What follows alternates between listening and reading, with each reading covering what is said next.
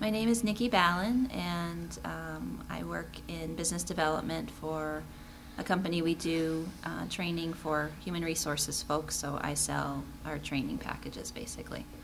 So I know this is your second retreat. Why would you come back for another time?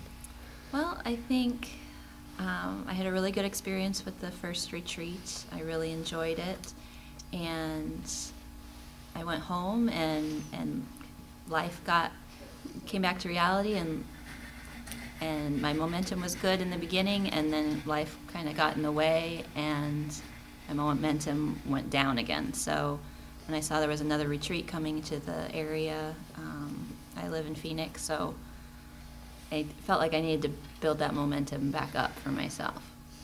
Do you have any clues to help people how to keep that momentum going? Because I deal with that as well, and Tom doesn't necessarily want us all to be dependent upon him. Right. But any ideas? I think it's difficult. I think we all have busy lives. I work full time. I have a husband and a 2-year-old little girl, and those things take precedent. But I think if you're really serious about writing, you just need to make time. Like you make time for everything else. It's just something you need to build into your schedule and do it. I mean, like anything else that is important to you, just make time for it.